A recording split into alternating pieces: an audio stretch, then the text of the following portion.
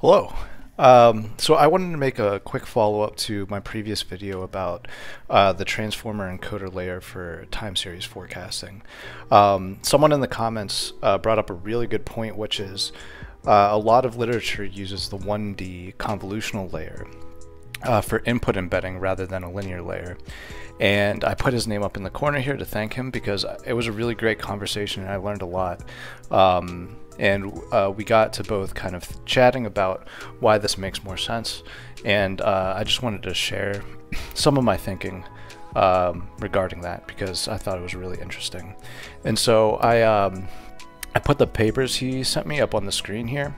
I've checked them out briefly. They're very interesting, but they're two great examples for where this is used in place of a linear layer for embedding in the real world. And so, just to recap what I used in the previous video, to perform my input embedding, I was using this linear layer with an input dimension of 1 and an output dimension of our desired embedding size.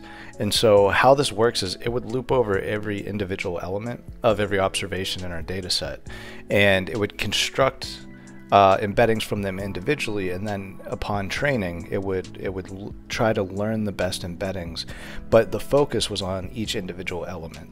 And so it wouldn't matter if, for example, 0.11 was on an upward slope or a downward slope, it would have the same embedding in both cases. And so this makes a little bit less sense than it would in natural language processing, where the embeddings are word specific, and two words embeddings would be more similar if the words are more similar. And so it was this point that that user highlighted to me, and why I decided to take a second look at this. And so, as an alternative, if we use this Conv1D layer that, as suggested by this literature, you have something a little bit more interesting. You're taking into account the neighboring elements of your time series, and so your embeddings are a little bit more intelligent with respect to each individual element's trajectory.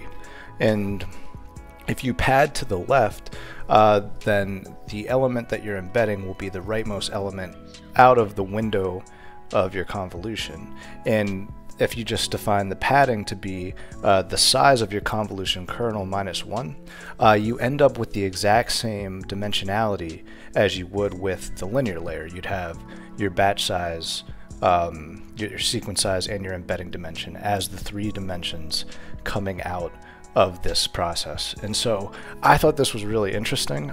This was a foreign idea to me because I haven't done a lot with the transformers for time series in the past, and so I'm very thankful for that user for bringing this up in the comments. And I know this is a very small channel, but if anyone else has a comment, I always love to learn new things. Please let me know, and thank you very much for listening.